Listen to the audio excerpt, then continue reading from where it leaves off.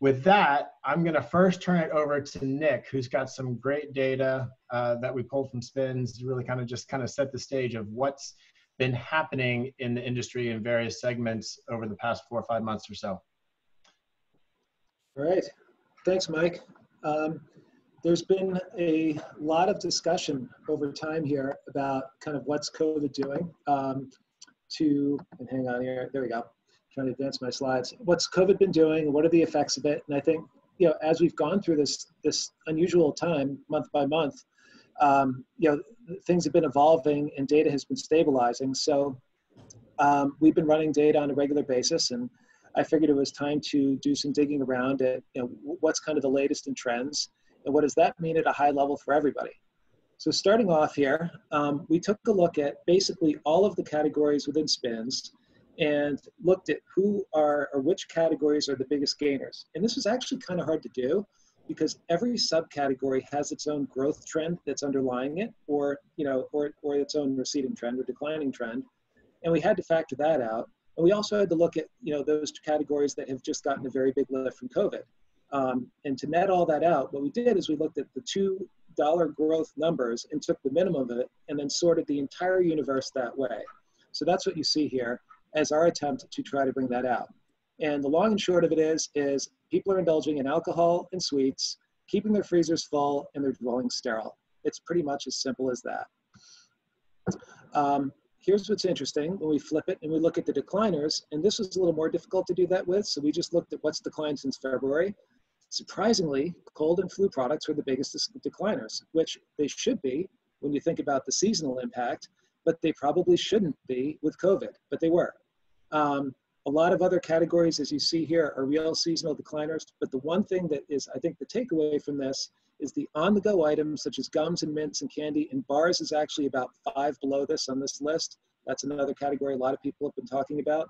These on-the-go items that people take with them when they're traveling, flying on planes, the consumption is down quite a bit. The next way we sliced the data was to look at pantry loaders. And this was actually difficult too, but what we did is we took the growth from February to April, and then we subtracted the growth from February to June. So which items basically had the biggest growth in the middle of the pandemic, but actually didn't continue to grow throughout it. And so when we sorted all this out, as you take a look at it, flour, ingredients, things that are in the made from scratch area around the home, for cooking, baking, that kind of thing, are all here. That's pretty much the majority, and then butter and eggs. And I think that was just because butter and eggs seem to be pretty short in the grocery store, and I think they don't take up too much space in the fridge, so people bought a lot of them. And then there's the opposite of the pantry loaders, which is what was not impacted. And this is pretty predictable.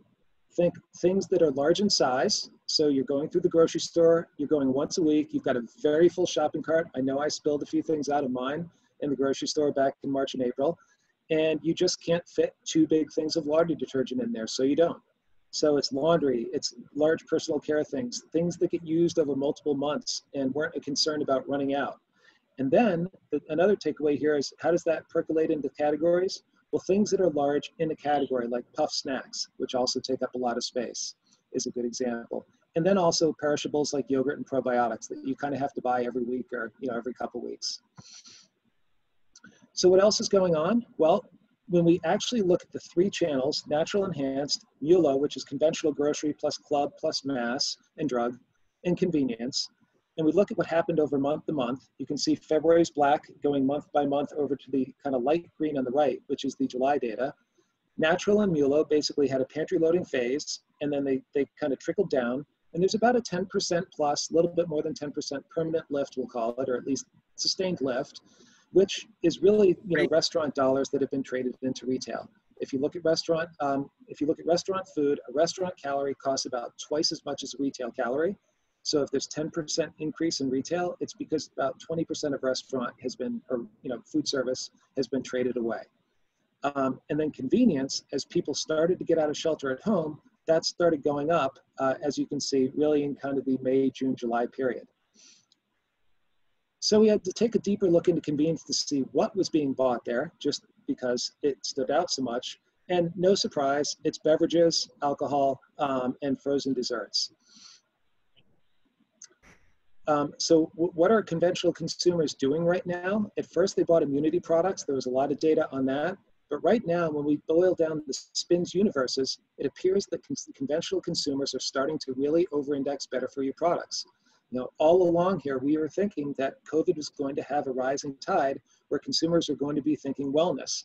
And what can I eat and take better care of myself so that I can build a better immune system to fight off this virus? The SPINS universe's TPL is 100% of everything there. HWY is the better for you universe, which is about 30%. It's actually kind of high 20s. And NPI is the purest of the better for you, call it about 9%. It's about a third of HWI, and that's kind of the cleanest of the clean. So you can see in March, the knee-jerk reaction was a big drive into NPI purchases, which was immunity products and things like that. And that March period, by the way, spans from the middle of February to mid-March.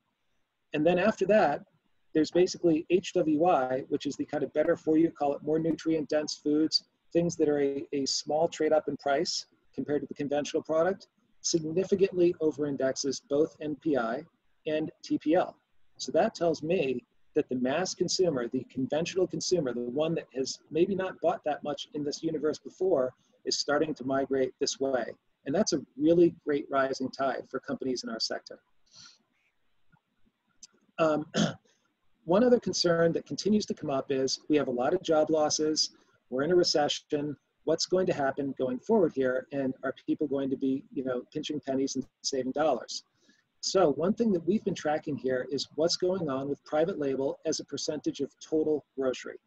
And as you can see here, over the first three months, it was a very insignificant change in private label, 19.9% of the total, 19.8, 19.9. And then starting in May and really accelerating in June, private label is declining. So people are becoming more and more brand loyal as they've come out of pantry loading and as they've moved more and more into wellness. Another great sign for our branded products in our industry. And by the way, given the job losses have increased, a lot of people are longer out of work, a sign that people are buying better for you products because they're buying them for health and not because they have excess dollars. This is a slide that we've had before, but it just shows a very long-term picture of this to illustrate the point again. If you look at the dark bars, that's the growth in natural products, and the gray bars are conventional grocery. On the bottom, we were trying to figure out why is the conventional grocery all over the place and the natural steady. The only thing we could find that correlated it was US household income growth. And when you look at income growth, it was actually inversely correlated to the movements in conventional grocery. In other words, if income went down, conventional grocery went up, and vice versa. The only theory I have in that is restaurant dollars were basically where that money would go. So if somebody was making more money, they were going to our restaurants and buying less conventional grocery. But what's interesting here is the natural product stays very, very level. There's a little dip in 19, which was just because the rate of growth in our industry slowed just a little bit. But this also illustrates that as personal income moves around, people are not skimping on natural products. People are moving into this, and you can see the growth. This is growth rate or growth dollars. The growth dollars of natural products continues to go up at a very steady rate. And this says basically that people are doing it because they want to buy wellness products for their health and not because of their budget. And now, Mike, I'm going to pass it back to you and not read our disclaimer. Sorry, Nick. Okay, great. Thanks, Nick.